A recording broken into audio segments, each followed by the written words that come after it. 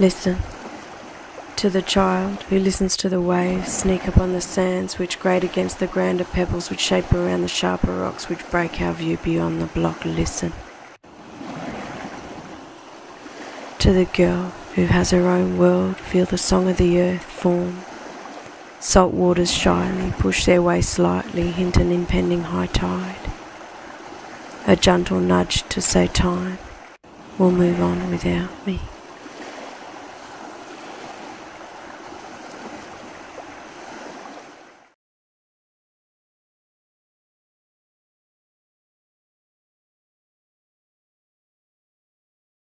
Hi, I'm Madeline Piggott and I'll be answering some questions about Le Menteur for this edition of PLUpresents. Great, so who and what is Le Menteur? Le Menteur is the annual arts magazine associated with the University of Kent's Paris School of Arts and Culture. Each year, as a new cohort of students arrives to undertake their master's degree, a new peer-voted editorial team is created for Le Menteur, who then collectively decide the theme for that year's magazine. This year I was voted in as editor-in-chief for the magazine, and our team is made up of an arts editor, a poetry editor, 2 fiction editors, a non-fiction editor, a designs team and a communications team. Each year our call for submissions is open to all writers, artists and mixed media artists, no matter where you are or where you're based. We often receive many international submissions, although we do get a lot of submissions from Kent students themselves and also ex-members of Le Menteur team. How did you come up with this year's theme, Art Rewired? Well, I studied English literature for my undergraduate degree and I'm currently studying art history, so I've become really interested in the relationship between the arts. When thinking about the theme this year, I was inspired by the fact that the word for text and the word for textile come from the same Latin root, which is textilis, which means to weave. By discussing the interweaving and collaboration of the arts with the team, we settled on Art Rewired, as we wanted to incorporate these ideas with the highly technologically based interactions that we find ourselves relying upon due to COVID.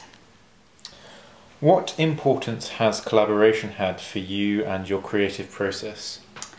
Collaboration isn't something that I'm just interested in from an academic perspective. It plays an important part in many of the personal projects that I'm undertaking at the moment. I have thoroughly enjoyed working with the rest of the Menteur team. Whilst we were already engaged in cooperative projects, our collaboration with PLU has really inspired us to engage even more with our artists this year than normal. The Menteur is normally just a printed magazine, but this year we've become a virtual space where our artists and writers can not only present their art, but also themselves. How has Le Menteur developed over the last 12 months? Have you looked at different ways the magazine can express itself or take on a new medium? In a world stalled by COVID-19 restrictions, our magazine, like so many other projects, has been entirely reliant upon technology. Our annually elected team has used this as an opportunity to reach out to more diverse artists and build online relationships not only with them, but between the team members themselves. While certainly a challenge, it has also been an inspiration to see Le Menteur living its theme like never before, undertaking new partnerships and introducing new performative and discursive elements into the ever-expanding folds of the magazine.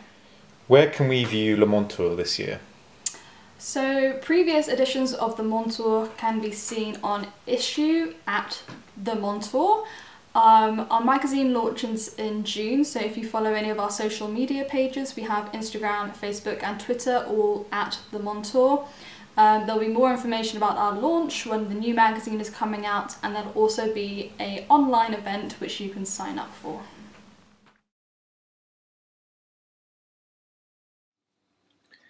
When the lockdown started in March last year, suddenly everything went underground. On the surface, the streets were empty. Everything, the culture, the conversation, the art of any kind, the whole life went below the surface.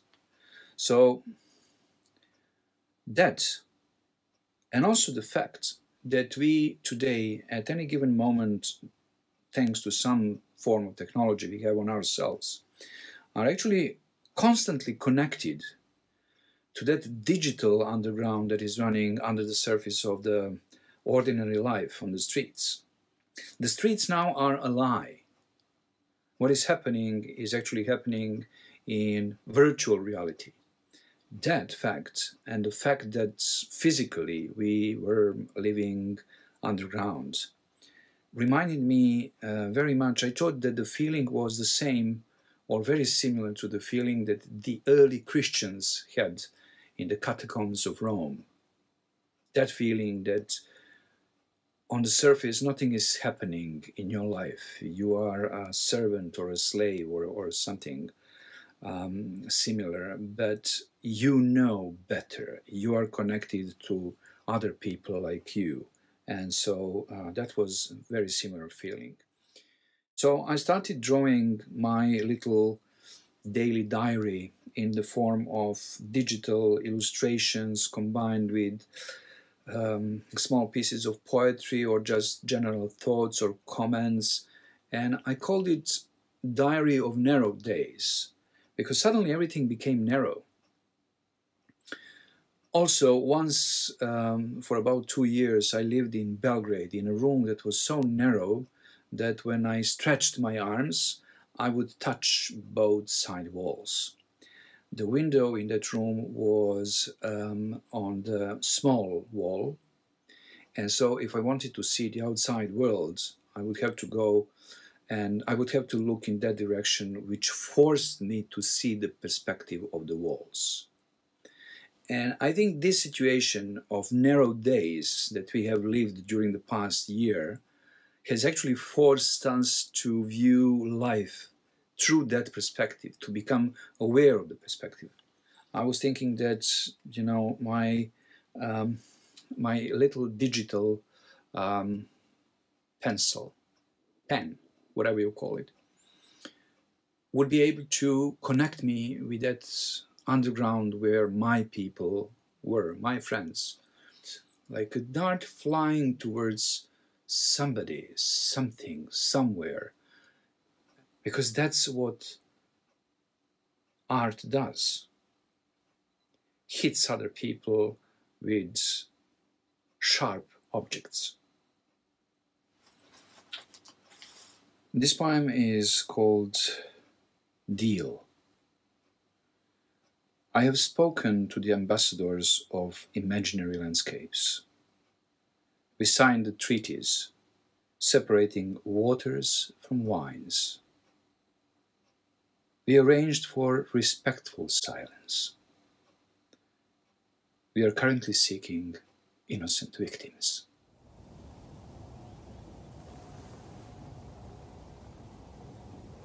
Black Forest. Nothing you say matters. It snows all morning. The cold assaults me With tedious, indifferent gaze. Light before proper light. alone, maybe not alive. Flat edges against backdrop. Cricket stirring in the grass. Breaking the night open.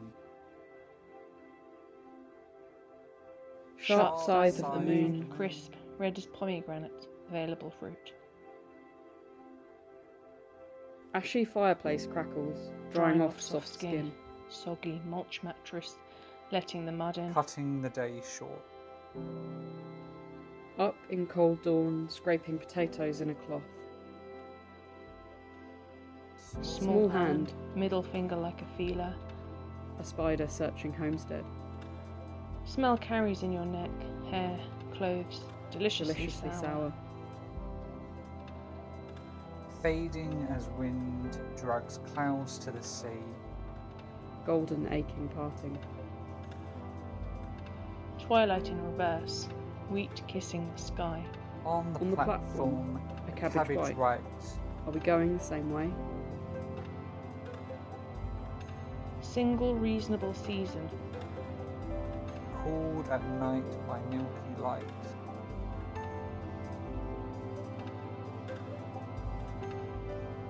In the greenhouse.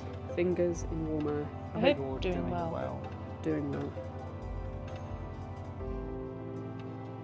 Releasing a dandelion spur. I don't see it land. Petal rain dusting, saffron pollen over before intense heat. Gold hangs on everything. Now and then turning to snow.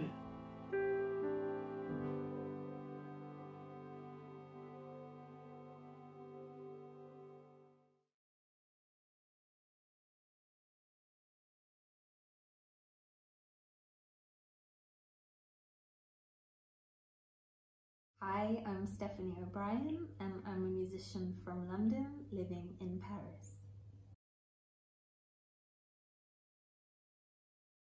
My line drawings began essentially as a spontaneous moment between a friend.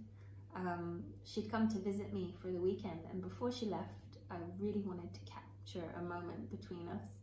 So we grabbed a piece of paper that was to hand, some pencils, and I set down the rules. I said, we're going to do portraits of each other, but we're not going to look at the page while we do it. And we're not going to overthink it. We're just going to draw what we see in about a minute. So she picked purple, I picked blue, and we began. And after about a minute, when we felt like we were ready, it was time to reveal our work. And in fact, what I loved about this whole experience was the process. We weren't thinking too much, and we were really just enjoying this connection between each other, looking intently at each other, eye to eye. And at the end, it was time to reveal our work, and we turned the pages around and we just burst into laughter because the pictures, of course, look absolutely absurd. And the whole experience was, for me, really humbling, because as a creative we're often so driven by perfectionism and trying to create something perfect, or often thinking about the end result. And in fact, this experience just reminded me to reconnect with a sense of play and freedom and that space to express yourself without thinking about the parameters around you. So I loved this project and this idea of creating these fluid drawings for pleasure. It's almost like a meditation. This project developed when I went on the road with some friends in 2019. In fact, they became my friends, but initially we didn't know each other, and we were embarking on a 3-month tour internationally. And I used this idea, this approach, to in fact create a more immediate connection than I might have had with them. We were sharing the same bus for months on end, and it was a great way to kind of break the ice and make a really deep connection, share laughter, share something really unique in a very quick and immediate and spontaneous way. So I documented our time together on tour, and each person arrived with, I think, 5 or 6 different depictions.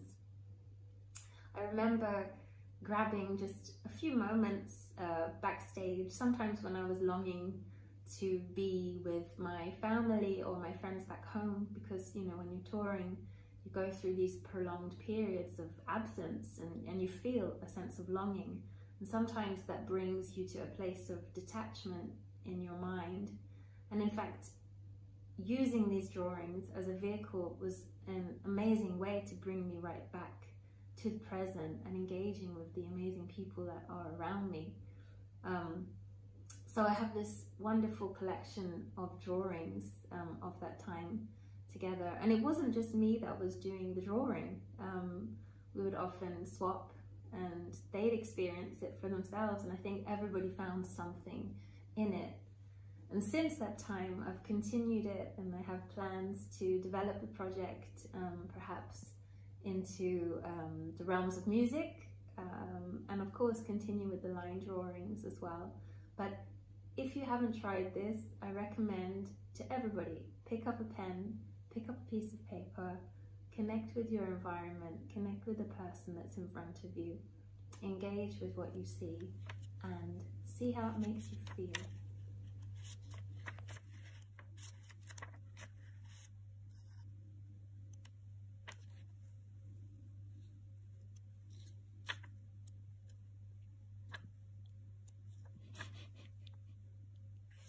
Hello, my name is Isabel Pedrazuela, and my piece The King's Portrait is going to be published in this year's edition of the Menteur. When I heard about the theme for the magazine, Art Rewired, I was very inspired by it, because I'm really interested in the relationship between artists.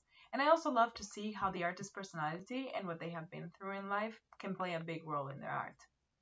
In my story, I decided to talk about two painters, Diego de Velázquez and Peter Paul Rubens. They were both very different and had lived in different parts of the world. For instance, Diego had been born in Spain, in Seville, and then he moved to Madrid, where he painted for the king. Peter Paul was born in Flanders, and he painted all across Europe for very different kinds of people. However, at some point in their careers, they met, because they were both asked to paint the same piece. They were both asked to paint a portrait of the King of Spain, King Philip. When I saw both of the paintings, I was very surprised to see how different they were. I realized that the painters had been looking at the same person, but each of them had seen a different king, and this was visible in their paintings. As a writer, I have experienced similar things. For instance, when I was thinking about the theme for this year's edition of the magazine, I soon had an idea of what it meant to me, but I know that other artists may have a different interpretation of the word rewired. The King's Portrait is the first of my story that is going to be published, and I am very excited to see how it fits the magazine. I look forward to seeing how other artists have chosen to interpret the theme and how all of the pieces work together as a whole.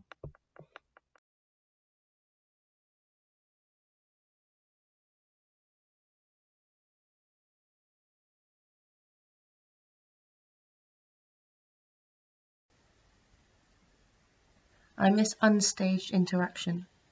Conversation off-screen where light and movement is accidental, dependent on the elements.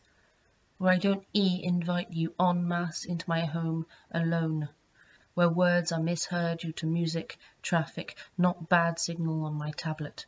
I miss capricious environments that turn a phrase to a new direction. I want to sommelier les pinceaux, but not get our wires crossed. I want to mix our paints on a canvas I can touch. I don't want to rewire, I need to unwire, before my memories of creative connection unspool and the only links are URLs. You are lonely, I tell myself. And yes, it feels like loneliness sometimes, but more often it is hunger for the hangover of having heard and seen, having been. Soundscape. Landscape. The senses working together to provide the mindscape I use to breathe my brain. I miss the threads of shared experience that weave into a collective memory. The unpredictability of physical togetherness where there are so many voices I can't hear a thing, but I feel the moment as a sensorial overload so much that it becomes tangible when I write it later. Hang on a minute. I can't quite hear you. You are so distant down the line like a half-promise. I can't quiet to this digital noise. I need to relearn the feel of your voice as it moves around a space. I can't rewire our connection. I don't want to.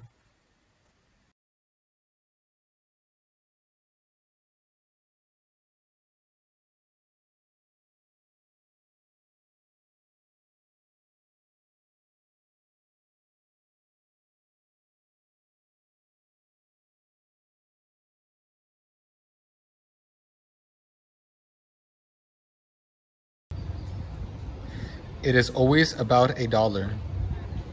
I was given 2 kisses on the cheek before I left the city, before I left San Francisco.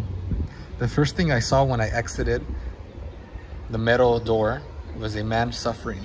At this point in my life, 30 years old, I deserve a European woman. Why not? I learned all there is to know about them. I woke up intoxicated with egalitarianism. She serves me a cup of victory. I reached for my kisses made up of Lisbon evenings, full of working class blonde maids. I hope you find what you're looking for. Why did you come to this poor country? Is it always about $1? Better yet, no orgasms, sexually frustrated stares. We are sweaty and smell. Our people, Latin American, from the Middle East. I even watched Israel confiscate 3 million olives last night. Does it matter what happens to you?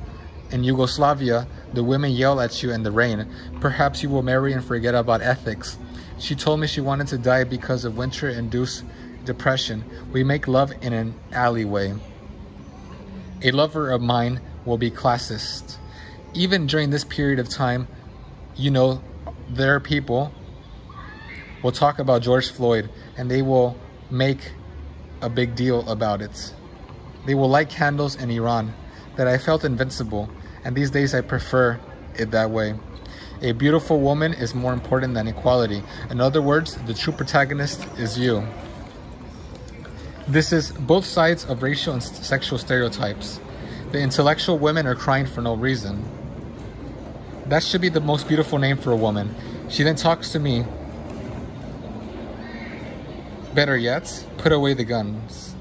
A drunk Muslim woman enters a bar and asks for a cigarette. She then talks about her love life. It is necessary for women to ask for permission, to acknowledge that they have been oppressed, that this actually occur, that we will live years without knowing who our lovers will be. She said I was having nightmares and described it. And through parallel histories and teardrops and bad decisions down my throat, a woman's clavicle should be your sanctuary. That sincere people have failed to feel empathy and are just sedated by conformity. I was told by the taxi driver that they had a bloodless revolution. You won't be so arrogant when earthquakes remind you of your childhood.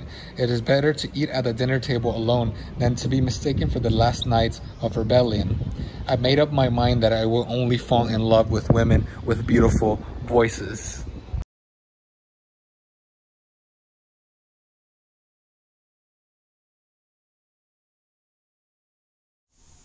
I hear your voice,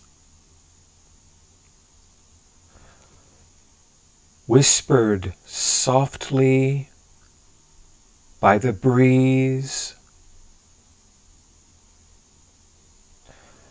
and reach out my hand to grasp the infinite.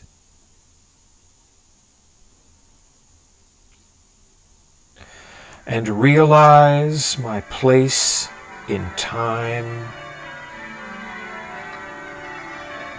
Clouds briefly parting, revealing the sky that lies behind, with the Carolyn's song.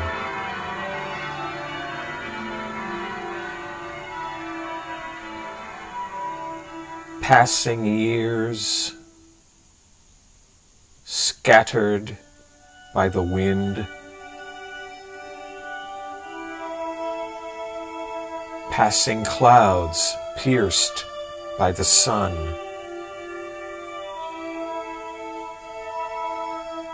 a bird ascending in still air.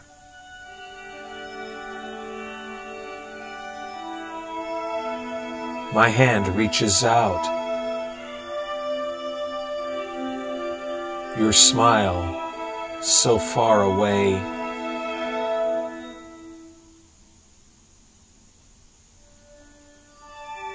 Time grasped. Time spent. Time wasted. Time wished for.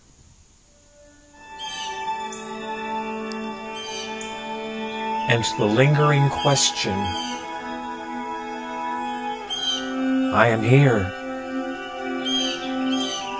You are there. And where does that leave me?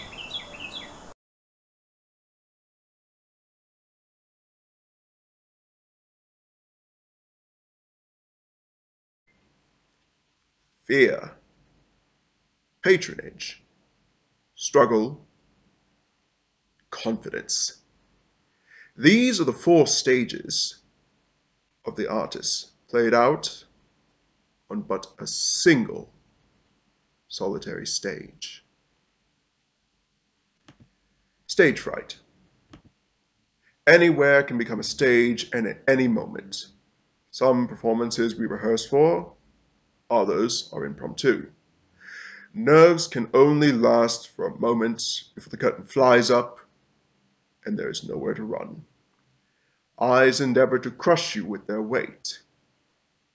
Will you rise? At your service. Is it not enough the desire to create, or am I to be of service? Shall the great patrons of the state seek me out to execute their visions? Shall I be the local visionary, receiving requests for my renditions of realities and reveries? I can never create solely for myself, because I want eyes on the numerous alter egos I invent, that they may even simply peer into the world as I see it, and discuss with me when they are alone with their thoughts. Therefore, next to each creation, I shall doff my instrument and present myself simply saying, at your service. Yea or nay? I can do it. Thanks for the permission, I guess. But explain this to me, please. Why do I need it? Your approval changes like morality throughout history. I'll either be among the best, or just not as good as you thought I was. So, what do those words mean to me? Alone Hirati swearing his perilous oath. So, swear to attend the whole spectacle, or cede your place to memory. If you're not willing to risk getting caught in the occasional explosions of implosions, blank stares, blank pages, and self-loathing. I never promised to take you to another world, because I don't know who's willing to wait for me to defy and overcome gravity. They would rather stand on the shore and watch me try to break the waves of tribulation. Each time I fall will erode the crowd, no longer willing to watch a potential suicide, and they will simply say they were wrong.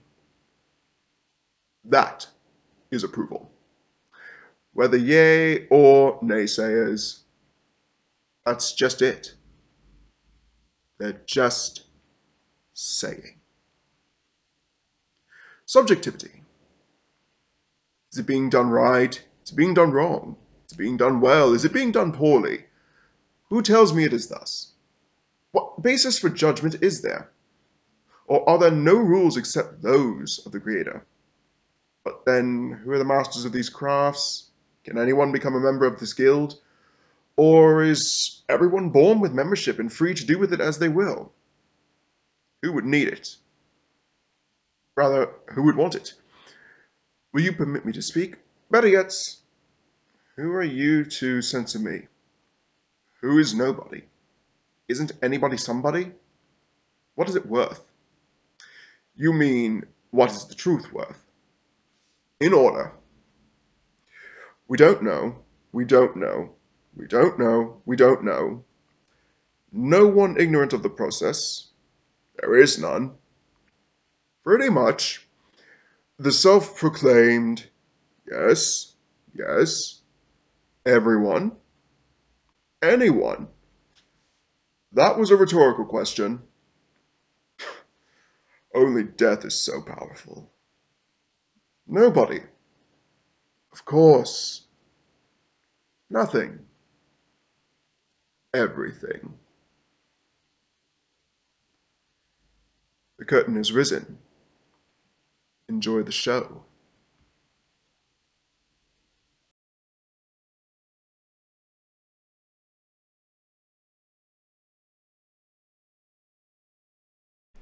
April is the cruelest month. Turn your head, turn around, turn right, heading 241. Take these tools and find a job. Rewind your head, rewind. shadows are invisible. Something's going down inside.